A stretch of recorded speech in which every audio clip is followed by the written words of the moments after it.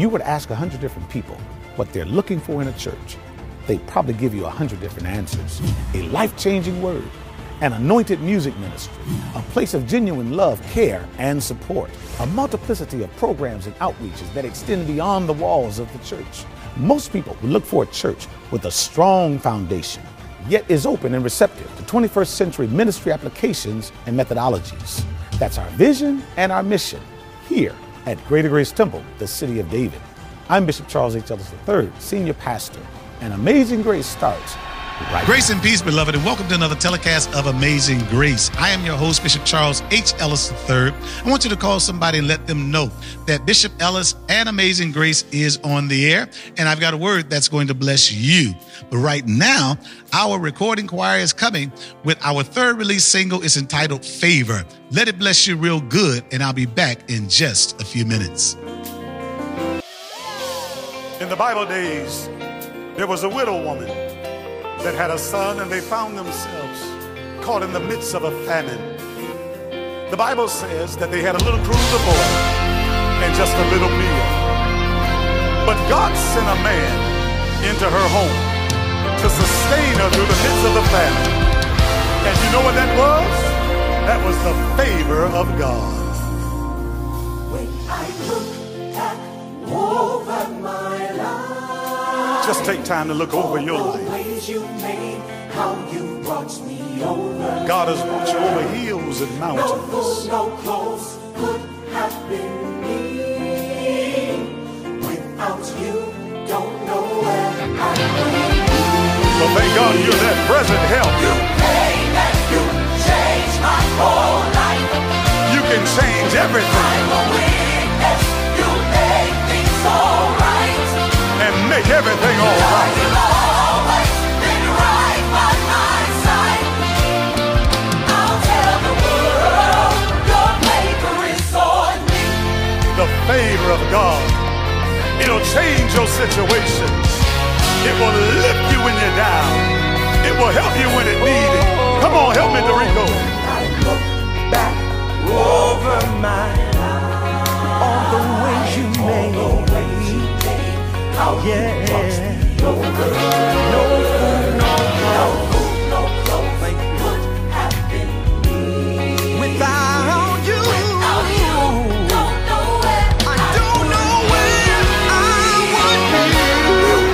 You can change my whole life. Is there anybody with a testimony? I'm a witness. Lord, you've always been right by my side. I'll tell the world that your favor is chasing after me.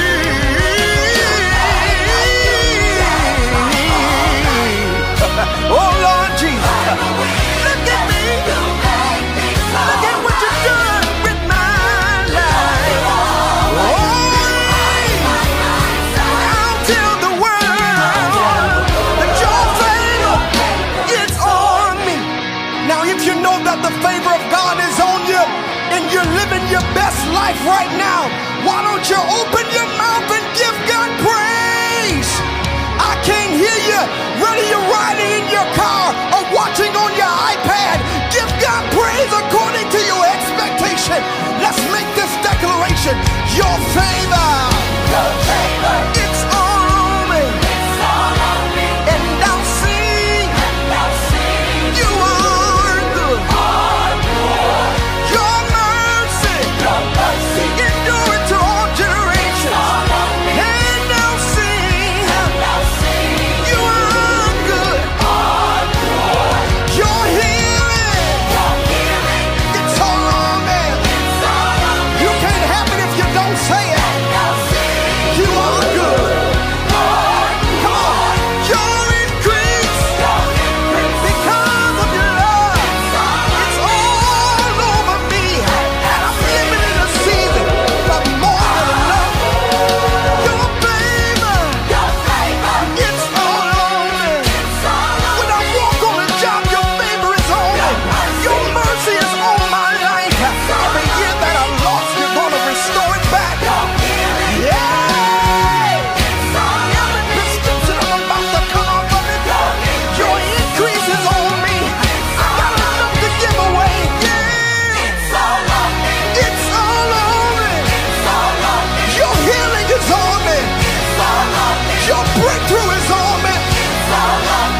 grace on my life to release the glory of God.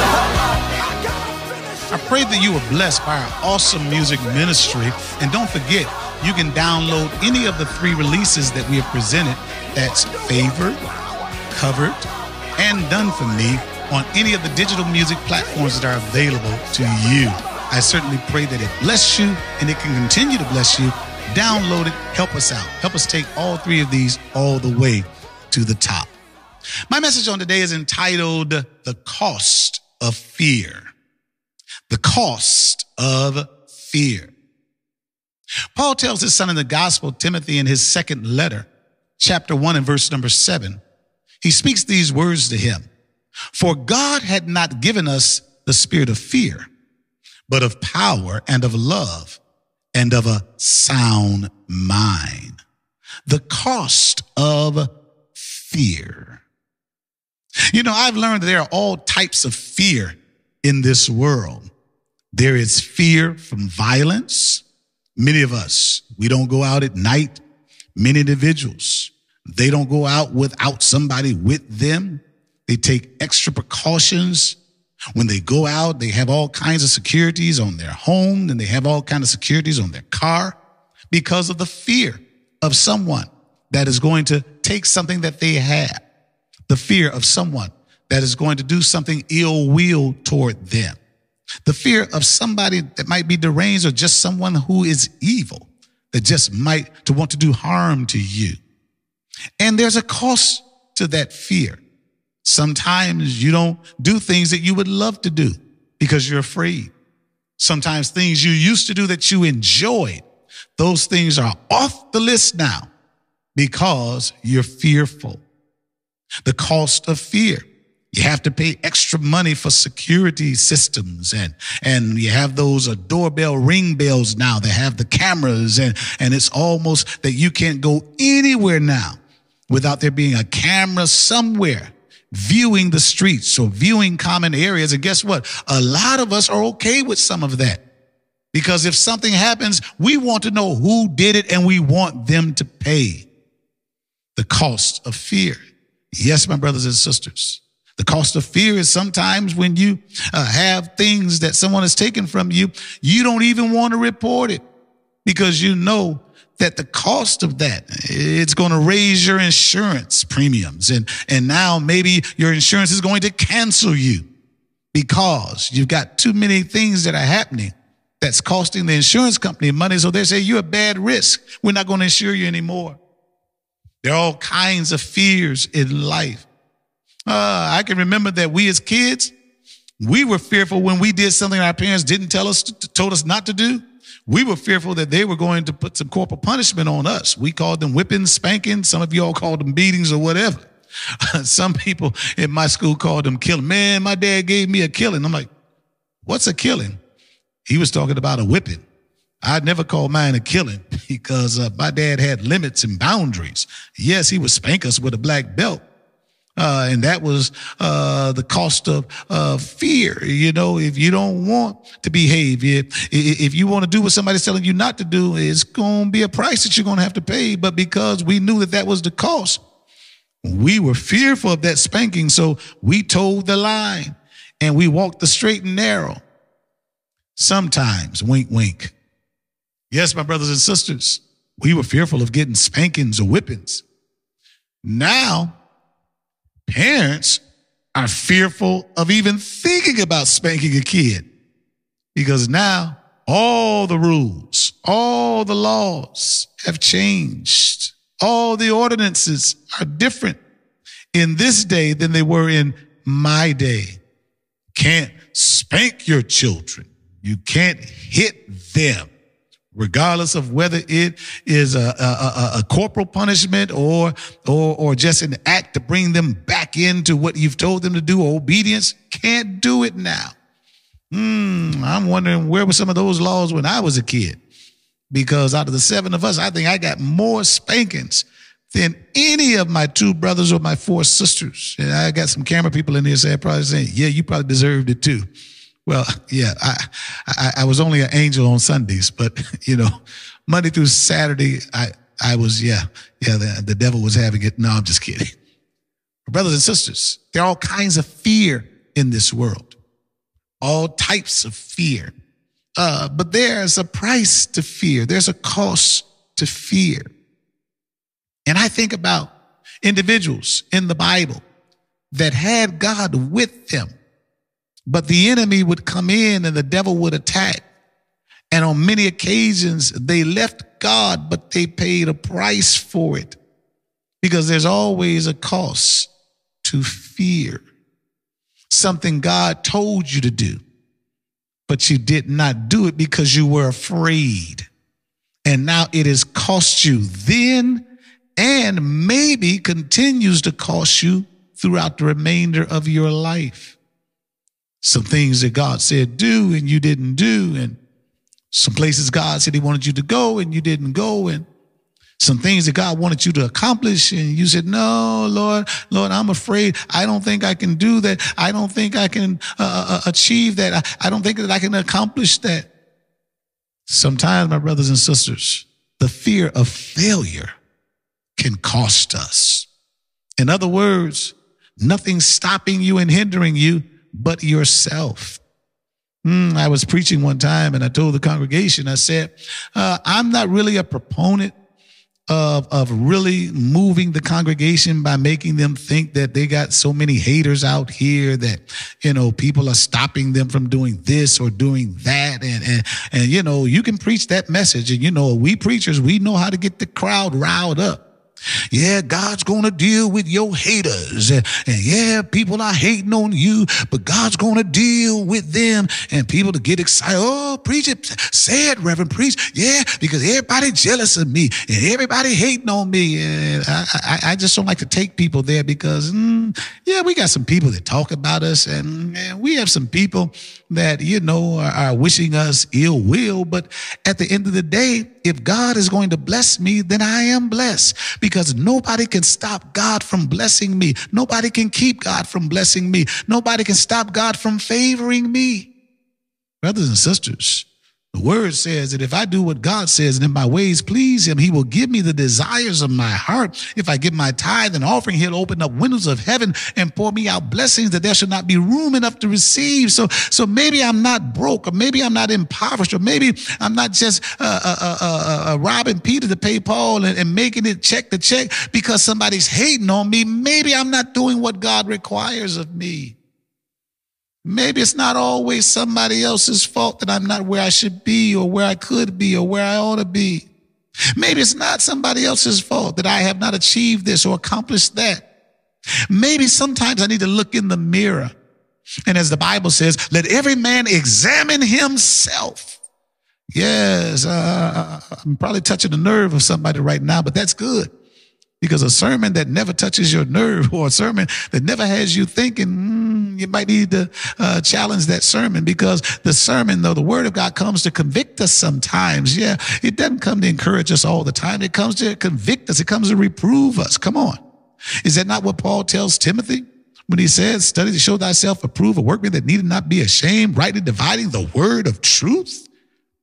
And he tells us to preach the word in season and out of season, reprove, rebuke, exhort with all long suffering. Did you hear what he said? He said, reprove with the word, rebuke with the word, but yes, exhort with the word, with all long suffering and doctrine.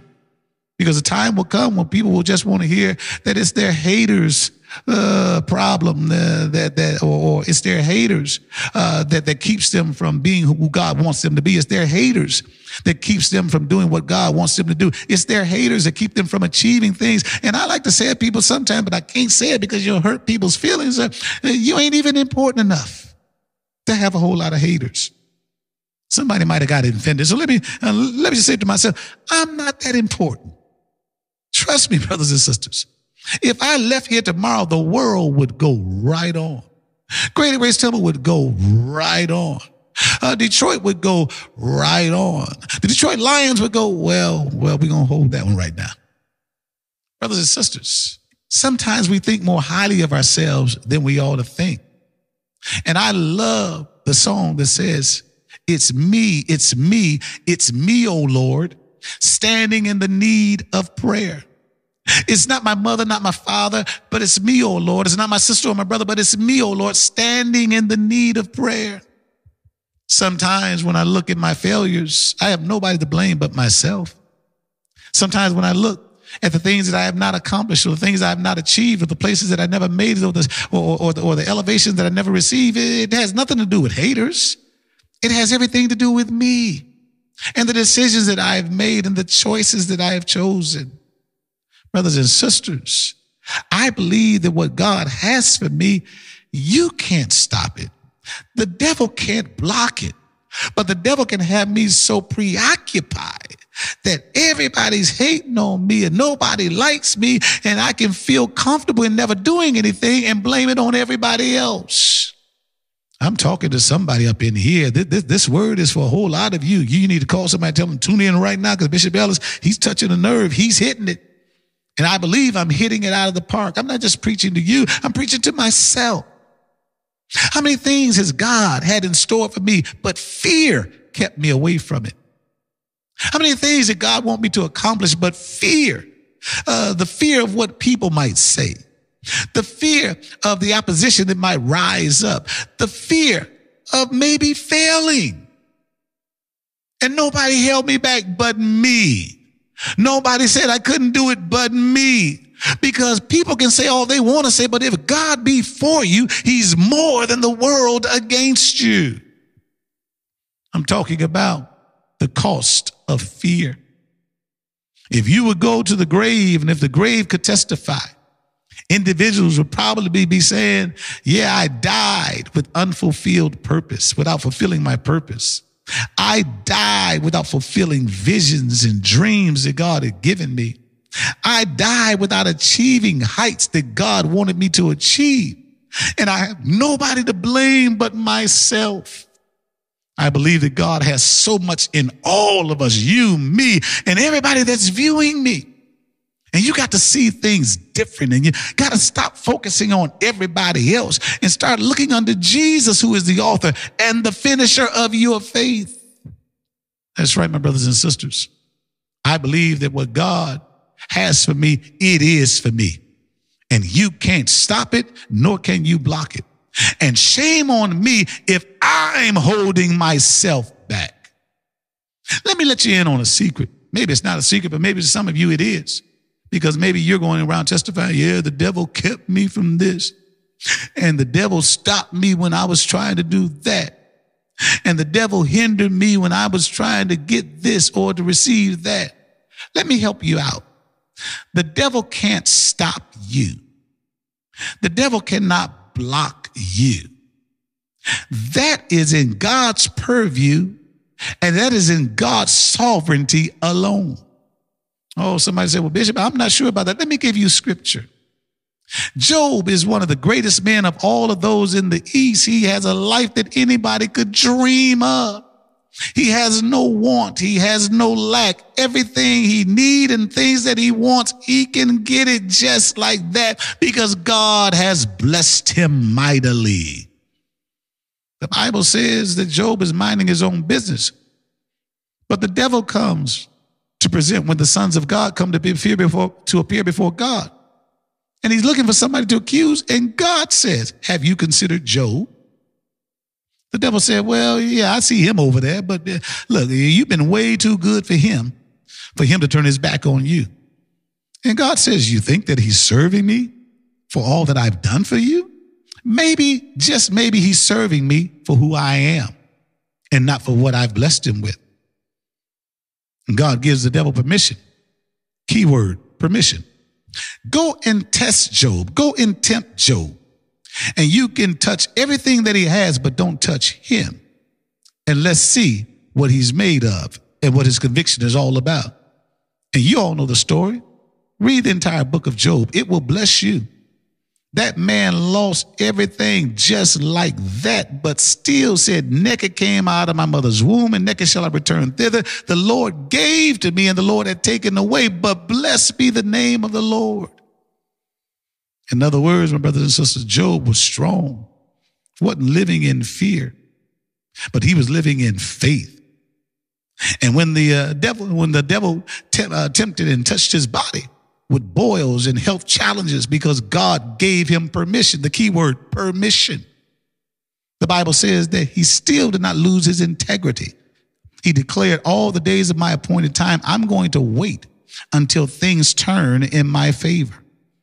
Scurry on down to the last chapter of the book of Job, and you find out that when he prayed for his friends, God turned his whole situation and gave him twice as much as he had in the beginning, and gave him more sons and daughters who had been killed in the testing and the tempting process.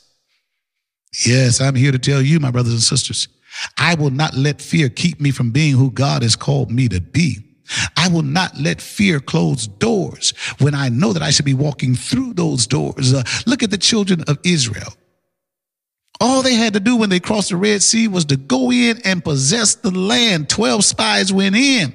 They came back 10 with a report. There are giants in the land and we are as grasshoppers in their sight. But Joshua and Caleb said, we are more than able to possess the land, for God will give them into our hands. But because they voted with the 10 and said, well, we don't want to go in because we don't want to die. God didn't bring us out here just to die. The Bible says that they walked around the same mountain for 40 years. Can you imagine walking around the same mountain, the same plain for 40 years? For 40 years, you're seeing the same old thing, day after day, week after week, month after month. Every single day of your life for 40 years, you're just seeing and repeating what you've done.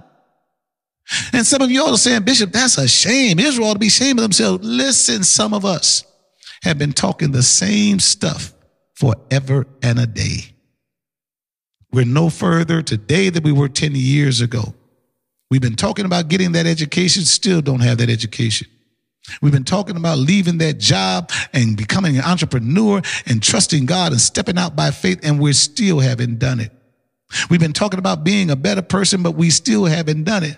Well, how come you don't want to improve yourself? Well, because, I'm fearful that I'm going to mess up again. I'm fearful I'm going to make a mistake again. I'm fearful. Brothers and sisters, fear will cost you your life. Fear will cost you your dreams, your aspirations, your goals. Fear will cost you your future. You got to be careful with that fear. Let me close by letting you know there's one thing that God is not going to let you put on him, and that is your spirit of fear. That's why Paul tells Timothy, for God hath not given us the spirit of fear. I don't know where fear came from. I got some ideas. The devil, the enemy, the chief accuser of the brethren, he brought fear into your life. You better not do that because you know you're not going to be able to do it. You better not set out to wish for that because you know it's not going to come. You better not try to be better because you know you're going to revert to some of them old ways, brothers and sisters.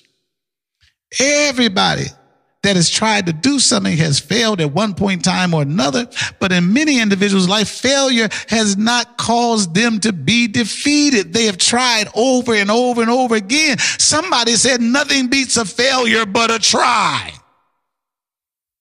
So I'm here to encourage you. God didn't give you fear. He gave you faith. And brothers and sisters, if you can let your faith rise, if you can let that faith get to that place where it will be undamageable. In other words, at the end of the day, I believe, now I'm not talking about doing something God not called you to do, but I'm saying if you know God has spoken to you, if you know this is the season, if you know this is the time, then you've got to step out by faith and believe that it shall be just like he said. The cost of fear is heavy, brothers and sisters. The cost of fear is deadly. The cost of fear will damage you until you cannot be repaired. But God is saying, I gave you power over fear, faith over fear. I gave you love. Even when evil is all around, overcome that evil with good or love. And I gave you a sound mind. That means he's given us power, love, and the ability to think right. And Lord, I pray that every open door you have for me, I will not stop myself because I'm afraid to fail. I will not stop myself because I'm afraid to embarrass myself. I will not stop myself because I don't know how it's going to turn out. I'm going to trust you that if you spoke it, it shall be. If you said it, it shall come to pass. If you decreed it, it shall happen. On this day, my brothers and sisters, I hope this message has blessed you. You got to leave that fearful disposition and ascertain that faithful disposition. Yes, my brothers and sisters, faith over fear is a winning combination. But if you ever let fear rise above faith, then that's a defeatist and a destructive combination. I pray that on this day you will rise in your faith and begin to believe God for the things that he has spoken in your life, the things that he has spoken in your spirit, and know that they shall come to pass. But you got to do something. You got to leave fear and begin to move in faith and know what God says is coming to pass. I pray that you've been blessed by this message on today. We've got some prayer counselors standing by the phone lines to receive your call and to help you any way they can to the best of their abilities. But listen, brothers and sisters, I want to pray for you now. Lord, I pray for each and every one viewing on today. I pray for those individuals that might be hiding in their spirit because they're just afraid to take that step, that leap of faith. Give them the courage and give them the strong will to believe you over the enemy's voice. For if you said it, you shall do it. Now I pray for everyone viewing that is sitting in the stoop and on the stoop of do nothing. I pray for everyone that might be hiding. I pray for everyone that might be insecure. I pray that you will give them everything that they need, the faith for this day, for this season, that they might walk into victory and not waddle in defeat. In Jesus' name we pray. Amen and amen. Brothers and sisters, I've got to go. My time is up. Thank you for tuning in on today. And listen, you have a great day and an even better rest of the week. And know that we love you to life and there's nothing you can do about it. Now be blessed out there.